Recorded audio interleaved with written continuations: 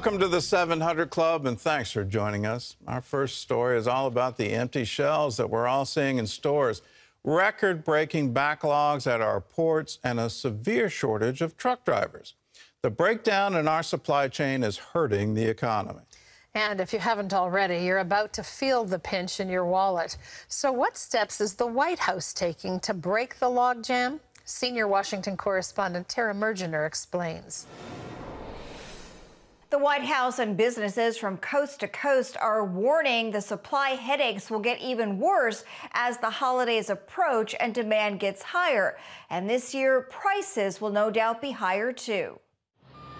To help get things moving again, the president says he's brokered an agreement for the Port of Los Angeles to become a 24-hour, 7 days a week operation. You're hearing a lot about something called supply chains and how hard it is to get a range of things from a toaster to sneakers to bicycles. Big retailers and shipping companies are also pledging to expand their hours. President Biden meeting with Walmart, UPS, and Home Depot.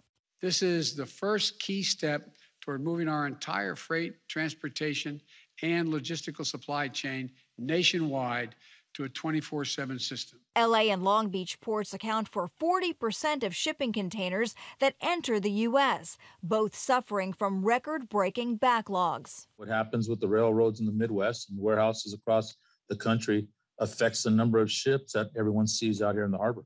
High consumer demand, plus a shortage of truck drivers. We're about 3 hours late. All this is jacking up shipping costs. A year ago, it cost $1,900 to use a container. Now it's costing $16,000 because they're using the container for storage on the ships and in the ports. And adding up to higher prices at the checkout line. They are passing all these expenses on to the consumer. They have no choice.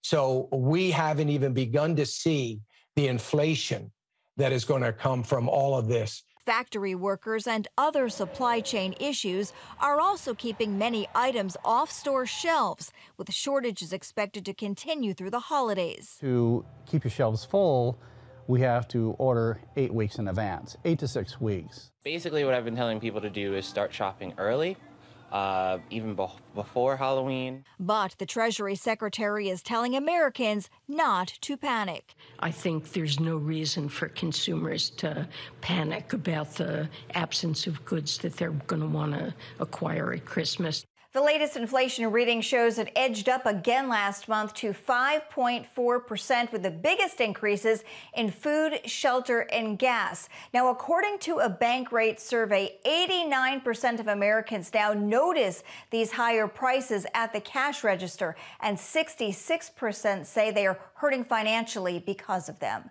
In Washington, I'm Tara Mergener, CBN News. Well, there's nothing quite like a member of our government, and this one, the head of the Federal Reserve, telling us not to panic. It just induces panic when you hear that come out of her mouth. This is unbelievable what's happening in our economy. And it's not just the goods in the store, and it's not just the empty shelves. It's not just the supply chain. If you go to the gas station today, get ready for some sticker shock. And I've got some bad news for you. If you depend on natural gas for heating, get to be prepared to pay a lot higher rate coming this winter. Natural gas prices have increased 100% since January. So that's a doubling, and it seems like there's more to come. It's good news. The administration is paying attention to it, but is it too little, too late? And how can you get rid of this kind of backlog? And how does the federal government induce people to drive trucks and deal with supply chain issues? This is a really incredible situation we're in, and get ready for more inflation. In other news, is it safe and effective to mix and match COVID vaccines? A new study suggests it is, with some boosters more effective than others. John Jessup has more on that story from our CBN News Bureau in Washington. John? That's right, Gordon. As you were just saying, a new study from the National Institutes of Health says mixing and matching vaccines does appear to be safe and effective. The study suggests that those who received the Johnson & Johnson vaccine benefited more from boosters made by Pfizer and Moderna. It also found those who were vaccinated with Pfizer or Moderna vaccines and took boosters from other companies still showed a strong immune response. Officials caution, though, the study, which is yet to be peer-reviewed, is based on a small sample size. An FDA panel meeting today and tomorrow will consider authorization of boosters for both J&J and Moderna.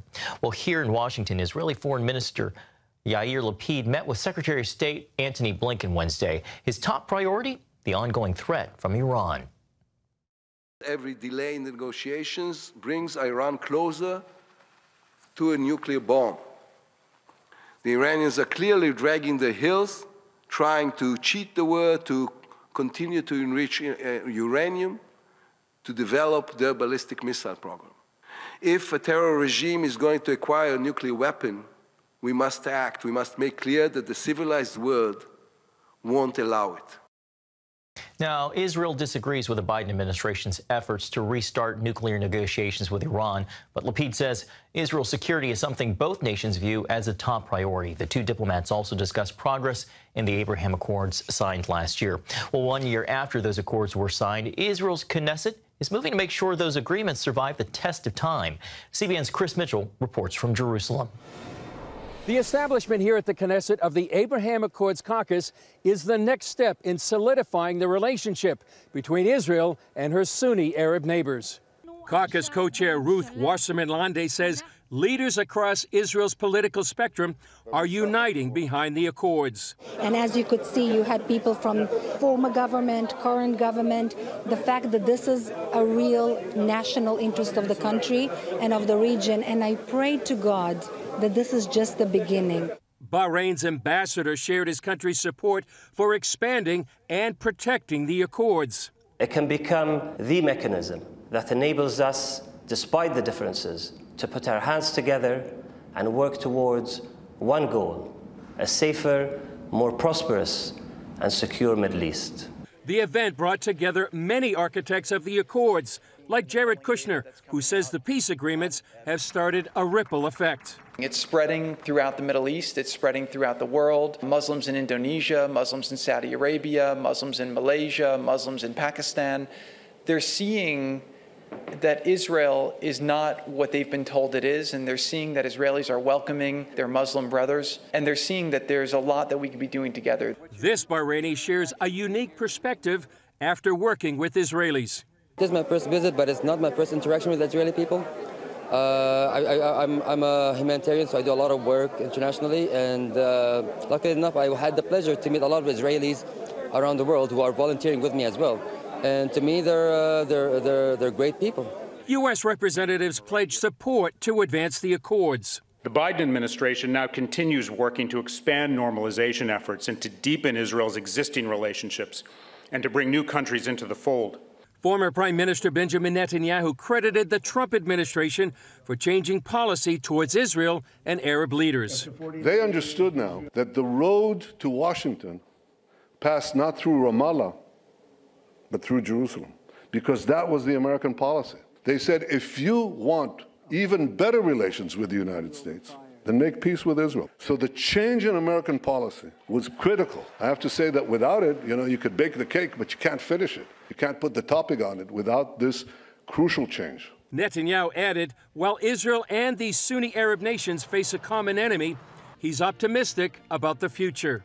I believe that if we continue to move in this direction, and if we don't fall into yesterday's traps and the failed policy of the past, our grandchildren will look back at this moment and say that the peace of Abraham brought the sons of Abraham together. Chris Mitchell, CBN News, the Knesset, Jerusalem. Thank you, Chris. Gordon, it is amazing to witness this undeniable reshaping of the Middle East. Well, it actually has gone against what our own State Department was saying for a very long period of time. And I have to congratulate Ambassador David Friedman. I think he was one of the principal architects of this wonderful Abraham Accords, and also the transfer of our embassy from outside Tel Aviv to Jerusalem. Something that the foreign policy establishment said was never going to happen. Let's go back to the Clinton administration, 1996. That's when Congress passed a law mandating that the U.S. Embassy be in Jerusalem. But it had an out within the law that if the administration thought for security concerns it wasn't advisable to do it, you could kick the can down the road. Well, Clinton kicked the can, Bush kicked the can, every president since kicked the can. And then finally, under Trump, the embassy moved. Now, the prediction from the so-called experts was there would be an eruption, that there would be bloodshed, there would be all these riots, and the whole Middle East would go up in flames, all this. None of that happened. The same thing with the Abraham Accords. John Kerry, our Secretary of State, said you cannot have piecemeal peace. You have to first solve the Palestinian question, and then you can broker peace with the other nations. Well, the Trump administration turned all of that around with the Abraham Accords, and now we're seeing the fruit of it. And it's wonderful to see. If you think peace with the Palestinians is possible, please think again. They've been offered a state every single peace deal since 1948, and they've never missed an opportunity to miss an opportunity. They have no intention of establishing a separate Palestinian state. Their every attention, their every statement since 1948 has been to drive the Jews into the sea, to abolish the state of Israel. Let's take them at their word, and in that, isolate them from the international community. Israel has a right to exist, and let's stand with her in that right. Israel stands alone as the world's only Jewish state and the lone democracy in a sea of Middle East dictatorships. It's also the most misunderstood country on earth, according to Noah Tishby. This actress, now turned author, is on a personal mission to spread the truth about Israel around the globe. Take a look. While not well known by American audiences, actress, producer, and activist Noah Tishby is a household name in her homeland. Born and raised in Tel Aviv, Noah got her start in the Israeli entertainment industry as a teenager. Over the years, she's appeared in many of Israel's leading TV, film, theater, and ad campaigns. When she moved to Hollywood, however, Noah realized most people she encountered in America knew little about Israel's history and culture. Others she met held misconceptions about the Jewish state. To set the record straight, Noah has written a book, Israel, a simple guide to the most misunderstood country on earth. Well, Noah joins us now. Welcome to the 700 Club. Thank you so much. I'm so happy to be here. Tell us about your experience in L.A. Here you go from trying to make it in the entertainment industry in Tel Aviv, and then you get told this wonderful, if you want to make wine, you need to be in France. If you want to make movies, you need to be in L.A. So you moved to L.A., and you now discover something that you weren't ready for. Yeah, so I started my career in the entertainment industry in Israel at a very young age and was very blessed and had great success over there. Age 12. Yeah, or 8, depends on when you start counting. Okay. Started doing and your parents didn't know? My parents didn't know, but I always say that if you have a child that has a calling, you can't stop that child. So they were very, they were just like, okay, go ahead and do what you want to do. So I started my career in the entertainment industry and was very self-centered in that way and didn't think much about Israel or the Jewish people or what does that mean spiritually to be Jewish and to be an Israeli. And then I moved to Los Angeles. I did great in Israel in entertainment. I moved to Los Angeles to pursue my career in entertainment. And then I started encountering the severe misunderstandings about Israel. And I come from a political family, so my mom always jokes that my DNA kicked in. And I found myself in this position of explaining to people about Israel and telling them, like, no, it's not.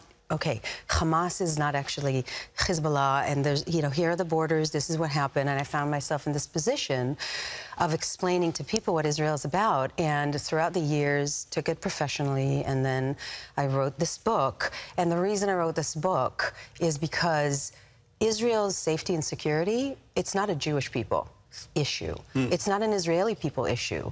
It's a U.S. national security issue and Western civilization issue.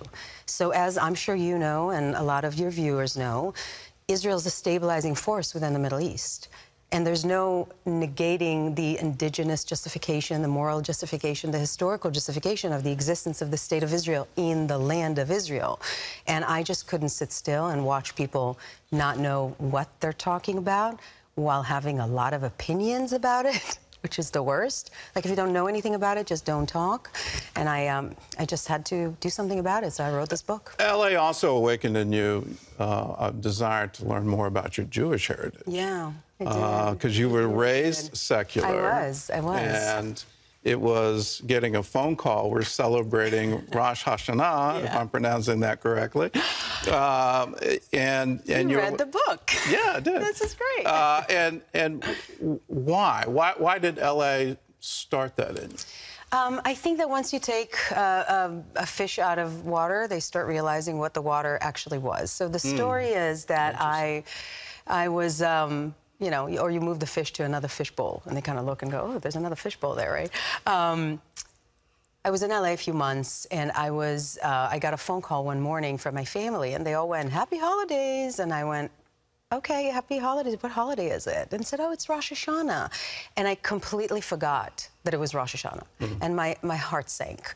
And what it brought me to is to re-examine what it means to be Jewish. What is the spiritual teaching that the Jewish people have been given, and what is my responsibility if I don't live in Israel and I don't have it kind of surrounded, you know, every day, and not celebrating Rosh Hashanah, because everybody is celebrating Rosh Hashanah.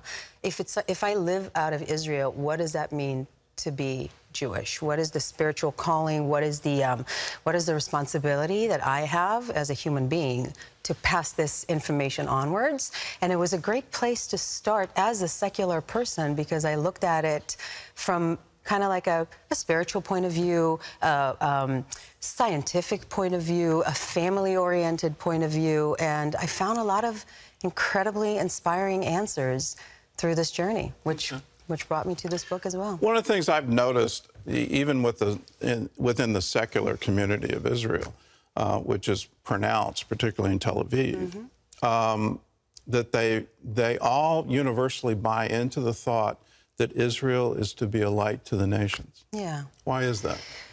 I think that one of the most powerful mandates that Jewish people have, and it's something that's in you, whether you're secular or super religious, is the mandate of tikkun olam. So making the world a better place is something that is kind of ingrained in Jewish culture, in a way, in a lot of other cultures as well, obviously. But that is something that I believe that people in Israel do feel that responsibility. Like, we need to strive to be just a little better and just, you know, make the world better. And this is very apparent by, for example, the amount of startup companies and academic papers and, you know, all these things that, that Israel contributes to the world, which is completely disproportionate to its size. So definitely punching above its weight. Well, the amount of humanitarian work Israelis do and volunteer for on a regular basis, and go to like 130 countries to provide humanitarian aid. They're definitely, you know, a country the size of New Jersey doing that much humanitarian work is really surprising. Let me turn to the real meat of your book, and I really applaud you for digging into the boycott, divestment, sanction movement and following the money on that. So here you have a country whose very ideology, if you will, is we're to be a light to the nations. And now they're being accused of being an apartheid state, of oppression, things that are, all of these things. What's the origin of that? So this is a little complicated, but I go in depth into this in my book, in a movement called the BDS movement, which stands for Boycott, Divestment, and Sanctions, which is a movement that's trying to brand Israel an apartheid state. Obviously, all the facts negate that. This originated over 20 years ago in the Durban Conference Against Racism, which was so anti-Semitic that the United States and Israel actually walked out, exactly. And refused to participate to this day. Yeah, obviously. So this is where this language originated. Now, here's the thing to understand. Israel's enemies have tried to destroy her, first with military, with other countries, then with terrorism, with, terrorist attacks and airplanes attacks. Both of these didn't work. And then they shifted their tactics from actual attacking the country to what I call in the book a slow-moving terrorist attack, which is delegitimizing Israel's right to exist as the homeland of the Jewish people. And they came up with this language trying to shake the foundation of Israel's legitimacy. And I would venture to say that they succeeded beyond their belief at this point, but I'm here to fight it. So I would be very cautious if I'm a parent about a movement called BDS movement and what they do to our kids on college campuses, because they're why hiding. Why have they targeted the college campuses? Because they seem to be enormously successful. Absolutely. To my absolute amazement, Yeah. Yale University, their student government passed a resolution supporting BDS. There are so many campuses in which what they did is basically they concluded that young Americans are naive, and they shifted their work to college campuses, and they descend on college campuses in around voting season. And their intention, it's not even to pass the resolution, because who cares if a university passes this or that resolution, right? It's about creating that resolution and that vote to begin with to become legitimate, such that the college kids then walk out to the real world and go, oh, we voted against it on college, we can vote against it in city council or in the elections. So that's what they're doing. They're funded by really bad people that needs to be investigated. Well, how did they get that funding? Because when you talk about every single college campus in the United States, and you're trying to change the minds of the future leaders of America, that's the intent, that's what they're trying to do. You can't do that on a long, sustained basis without a ton of money. We're not talking a little bit, we're talking a lot. How are they getting that funding? I would encourage people to read my book. I go down a rabbit hole on this. There's a full-on chapter about BDS. There are also congressional hearings by a man called Jonathan Chasner, who is a terrorism finance expert, who did a very big, long dive into the sources of funding. This is something that the authorities... He's a former Treasury official. Yes, he is. And he was tasked with finding terror money and tracking it as a forensic accountant. Exactly. And he has been calling for FBI and IRS investigation for a very long time. So I hope to amplify his voice and voices like that to actually take this on, because this is dangerous, again, for national security of the United States and for Western civilization, everything we stand for. All right, I've got to ask, because it's really bugging me. How is BDS infiltrating the Jewish community in America? Ben & Jerry's was founded by 2 Jewish men, and they're now saying we're no longer going to sell ice cream in the West Bank. And they're saying we can't be anti-Semitic because we're Jewish. How in the world did that happen? I believe that Ben and Jerry themselves are definitely not anti-Semites, but what they're doing is unknowingly working for anti-Semites and actually fulfilling on their wishes. So here's the thing with BDS. We live in a free country. Anybody can say what they want, okay? BDS is hiding their intention. So BDS is a movement that is after the dismantlement of the State of Israel as a Jewish state, period, end of story. The founder doesn't hide it. Their supporters and leaders don't find it. But what they do when they go to college, they don't say, let's dismantle a democratic state. They talk about freedom and justice, right? That's what they talk about. And they dupe people to support them. A lot of them Jews who think that they're supporting some sort of a governmental policy, which we're all for. We all love democracy. But that's not what BDS is about. BDS is about dismantling the Jewish state. And they should and need to be stopped. Do you have hope for peace in Israel? I definitely do. What gives you that hope? What gives me that is being on the ground in Israel and living there and growing up there. And when you go to Israel, you see that coexistence on the ground is way more powerful, and it's kind of like a seamless thing. We live through this all the time. So we know how to live together in peace. We know how to live together with our neighbors. Israel is the fruit of a tree that's roots are 3,500 years old, and I believe that this is not going away anytime, and we have every possibility to live together in peace, and we will, as we still do. And let me echo that. As a Christian, The only nation in the Middle East where the Christian population is actually growing is Israel. And you look at what has happened in the West Bank to a little town called Bethlehem, that when I first visited there in 1969 was 80% Christian. Today, under the Palestinian Authority, it's less than 20% Christian. The Christians have been driven out. Oh my God. So you look at the BDS saying it's an apartheid and it's oppressive and it's a genocide. Just look at what happened to the Jewish quarter from 1948 to 1967, where if you were Jewish, you couldn't possibly step foot in the Jewish quarter. It was illegal for you to do that. And all the synagogues were destroyed throughout the West Bank. So I'm with you on this. Anyway. Thank you so much. We could talk a long time. The book is called Israel, A Simple Guide to the Most Misunderstood Country on Earth. There's a caution here. The language can sometimes get a little salty, but that's okay.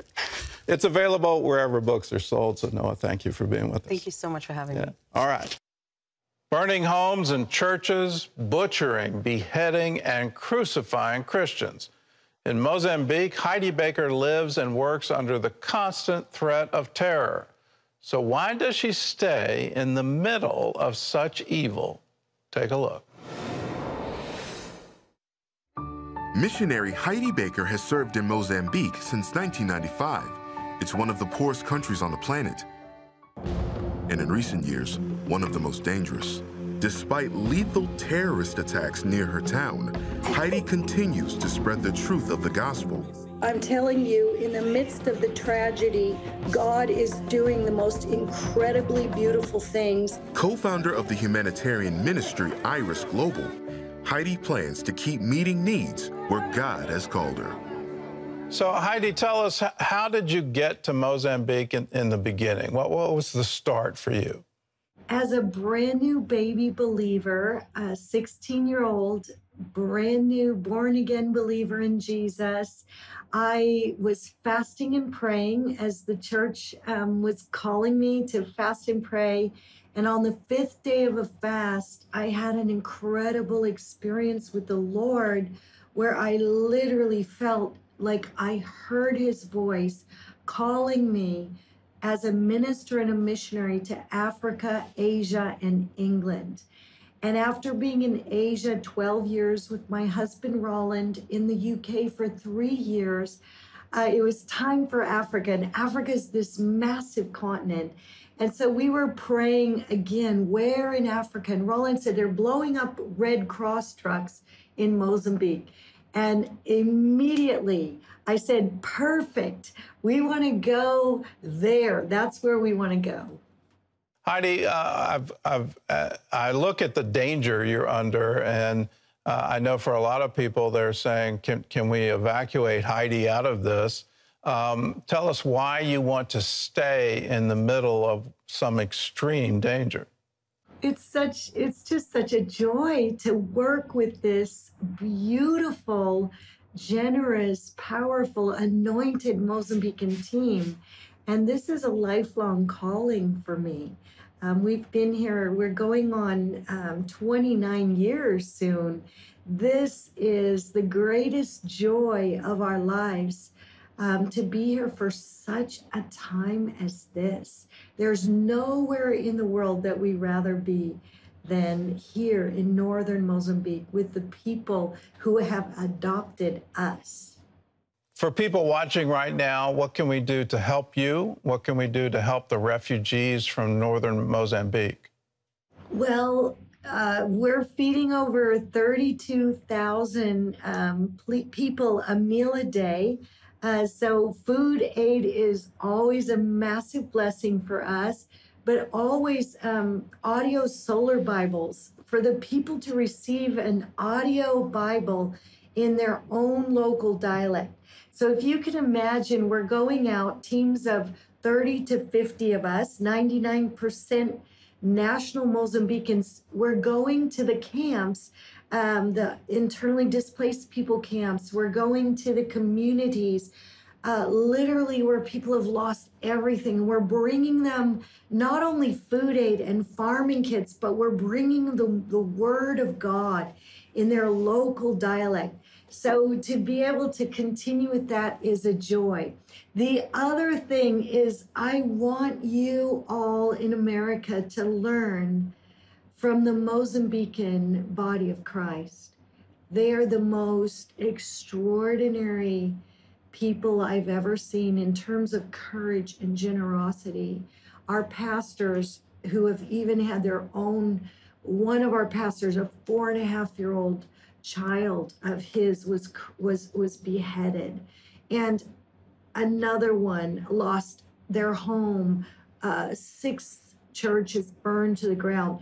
The way these men and women live, first thing they do when others come is they say welcome, and they just put them in their yards, and they just share their food with the hungry, and they really are examples for those in other parts of the world that maybe are afraid of the shaking times that are going on in the world, and the shaking that's even about to increase in the world.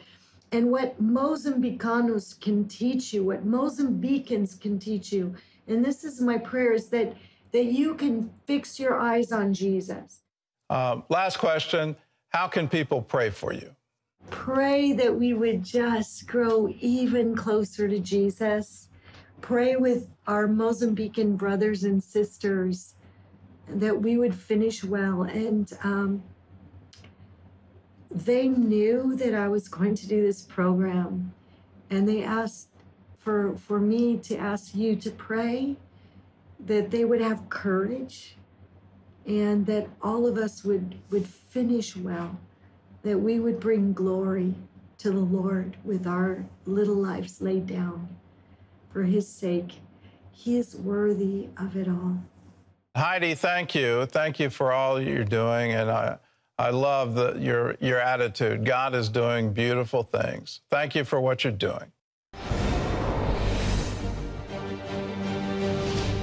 Welcome back to Washington for the CBN News Break. Police say a Danish man suspected of a bow and arrow attack in Norway killed 5 people, and they're describing him as a Muslim convert who'd been flagged as radicalized. The man suspected of shooting people in a number of locations in a small town Wednesday evening. 4 women and 1 man were killed. The suspect reportedly told the police that he was responsible. A parish priest remarked afterwards, nobody could have imagined this could happen here in our little town. Well, a Colombian nun gained her freedom after being held captive by jihadists for 5 years. Sister Gloria Cecilia Navarez was taken hostage along with 3 other nuns while serving as a missionary in the West African nation of Mali. After her release, Sister Gloria thanked the Mali government for securing her freedom, saying, quote, "I'm very happy I stayed healthy for 5 years. Thank God." Efforts reportedly are underway to free the remaining nuns held hostage. Mali has been fighting an Islamic insurgency in the north. Well, you can always get the latest from CBN News by going to our website at cbnnews.com. After a hurricane hit, Kathy and Dennis took one look at their house. It seemed as if, quote, the walls were melting and mold was everywhere. Well, before long, their house was torn down to the studs. Insurance wouldn't cover the rebuild, so Kathy and Dennis had to live in their garage. Shortly after Dennis and Kathy Dorman moved to Florida to retire, Category 5 Hurricane Michael made landfall on the Florida Panhandle. They evacuated and had no idea what to expect when they returned home. The walls looked like they were melting, it just like they were just disintegrating. The house was destroyed from the inside. The walls and the ceiling, everything had to come out. Once we started finding mold, we thought maybe it would be isolated. It wasn't. The more we pulled, the more we found. It all had to come out. Insurance covered removing some of the infected drywall, but not doing the rebuild. Dennis had ongoing health problems that were getting worse. It didn't help that they had to move into their garage. We had to use the bathroom in a 5-gallon bucket. I mean, that was what we had. That was our bathroom. But at our age, you really start to think, Lord, are we going to have to spend the rest of our days living in this garage? You know, my husband was really depressed at that time because he knew he couldn't do anything because of his health. And that took a toll on him greatly. Dennis decided to talk to God about it. I said, Father, I can't do this. I can't fix this. I can't do it. Would you please do it? The impression that I felt in my spirit was, okay, all you had to do is ask. Kathy and Dennis didn't know how they were going to recover, but they continued to trust in God. Inspired by their dedication and faith, Pastor Cole of Lighthouse Church gave them a chance to share their testimony. Today, God told me, trust me, trust me. We never stopped tithing all through the hurricane, loss of jobs, loss of health. We never stopped. We trusted. So that night I went online and I posted my payment to the church, my 10%, and what I had left over, I paid what bills we could. The next morning I get a call. Praise God. Amen. I get a call from Operation Blessing. They said, we want to rebuild your house.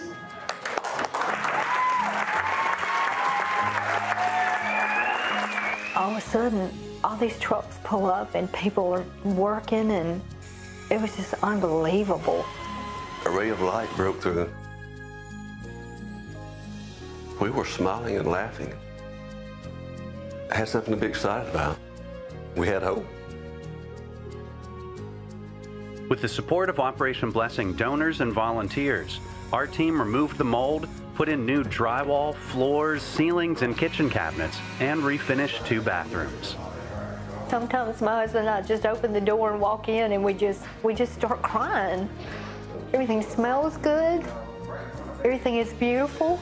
You think about heaven and what heaven will be like. And I think that God gave us a taste of what heaven will be like. People loving you, working together, wanting you to have the best. I mean, you say thank you. You say those words, but thank you can never be enough. Never be enough for what was given to us. 700 Club members, I hope that touches your heart, because you are the ones who make it possible for Operation Blessing to be in situations like this. I want you to just put yourself in Kathy and Dennis's place for a moment. Imagine if that was you. Your house destroyed, totally pulled apart, and insurance doesn't cover rebuilding it, and you don't have the capacity to do it. And, you know, hope does run dry at times like that, doesn't it? It just seems impossible. And yet, I want to say over and over again, we hear people who are in these disaster situations say, and then the Operation Blessing truck showed up coming down my street. Some of them were people who over the years have been 700 Club members, never realizing that one day those trucks would come their way. The work that Operation Blessing does is just one of the things that you support when you become a 700 Club member. There's so much more here at home, as you saw with Dennis and Kathy, but also around the world. We want to invite the rest of you to be a part of that. If you haven't joined, it's 65 cents a day, $20 a month, and you can make a huge difference. Our number's toll-free to call. It's so simple, 1-800-700-7000. You just call and say, can I join the 700 Club? We've got club levels you can join at. A general membership is what I mentioned to you, but you could become a 700 Club Gold member at $40 a month, or join our 1,000 Club at $84 a month. Ask God what He'd have you to do. Then call and join today and experience the satisfaction of knowing the kind of blessing you just saw is what will be your fruit from your faithfulness. We want to say thank you. And by the way, when you call and you join the 700 Club, would you do it using Pledge Express? It's electronic monthly giving. It means your bank does all the work. It's pretty wonderful, actually. You can stop at any time you want, but it saves us some administrative costs, so even more of your gift can be put right into the work of Operation Blessing, of Orphans Promise, of all of the things that happen around the world here at CBN. We say thank you to you, and we're going to send you 2 things. First of all, for joining the 700 Club, we want you to have this DVD, The Nearness of Heaven. It's spectacular. People on here who have died, gone to heaven, and come back to tell what that experience has been like. And then if you use Pledge Express, every month, Power for Life teaching is coming your way. So call now. We'll get this out to you right away. Squealing tires, a roaring engine, and a black SUV barreling through a parking lot and running over a young woman. Eddie Wilson was an eyewitness to this brutal crime. What's even worse, the victim was Eddie's coworker and friend. I had 911 on the phone and fully expected to find a dead body there in the parking lot. Her body was broken and bruised and just not laying in a normal way. I thought there's no way that anyone would ever be able to get up and walk from something like this ever again. It was just the most traumatic thing I've ever seen in my life. September 13, 2011. Eddie Wilson was returning to work after a walk on his lunch break. As he approached the building, something caught his attention. I heard the squeal of a car over to the right, and I look over and there's a big, huge black SUV just squealing its tires and taking off out of the parking lot. Just moments earlier, inside the SUV, his co-worker Whitney Weiser just broke up with her abusive boyfriend. Now, as she walked away from his car, he hit the gas and sped towards her. And then the next thing I knew is that the SUV absolutely plowed into her. And then I heard the sound and saw her as she was underneath the SUV and the tires were going over her. And at that point, I could not process what I was seeing because you're not supposed to see things like that. Eddie called 911 as he ran down to Whitney's broken body lying on the pavement. You could tell that she was in tremendous pain. And at that point, there was absolutely nothing else I could do but to grab her hand and pray with her right there on the spot. Whitney struggled to breathe as she clung to life. She had several severe injuries, including a broken back and cracked ribs. She was rushed to Vanderbilt Medical Center. Dr. R.J. Harris was one of her physicians. I was on the way to see her, looked at her chart, and I was really surprised that she was still alive after reading what had happened. She was in pretty bad shape. Meanwhile, Deanna Wall, a pastor at Whitney's church, arrived at the hospital to pray for her. I looked down on the gurney at a beautiful person who was battered, bleeding, broken. I got down as close as I could, and I told her, I said, Whitney, God's got plans for your life, and He's going to bring you through this. You hang on. Whitney had been a rising star in bodybuilding competitions. After her emergency spinal surgery, it was unclear if she would ever compete again or even be able to walk. I just didn't want to eat. I did not want to even try to walk, just because of the level of pain that I was in. And I still, I just didn't understand that. Coming from bodybuilding and just strength training, it's like, I'm invincible, right? She began physical therapy with the same determination that brought her success in bodybuilding. Over the next weeks, she went from walking a few steps a day to walking a few hours a day. She says she put her life and future in God's hands. I had 100% faith and trust in Him that I didn't understand why that happened or why it had to happen, but I trusted Him that I was going to be okay. I also, within a couple weeks of it happening, I was able to forgive my ex-boyfriend for doing that, which clearly was not me, that's God. Because being able to forgive somebody that tried to take your life and everything from you, I feel like it's not humanly possible to forgive that fast. And so that was God 100%. Despite her broken back, Whitney trained hard and miraculously became stronger than before. She even returned to the bodybuilding stage at the top level, the Olympia. Not just that I got to the biggest stage and best stage in the world, but because I did it after what happened. And that's a miracle. That's God. And God takes the most broken people to do things with. And so that's what I feel like His purpose was for it. It's a miracle. It really is. The fact that she's walking through life with health, that she's walking through health with forgiveness, that she's walking through life with a purpose and a meaning, and doing this all through her faith and her passion for the Lord, it's just an amazing thing. Through this experience, Whitney discovered God's purpose for her life.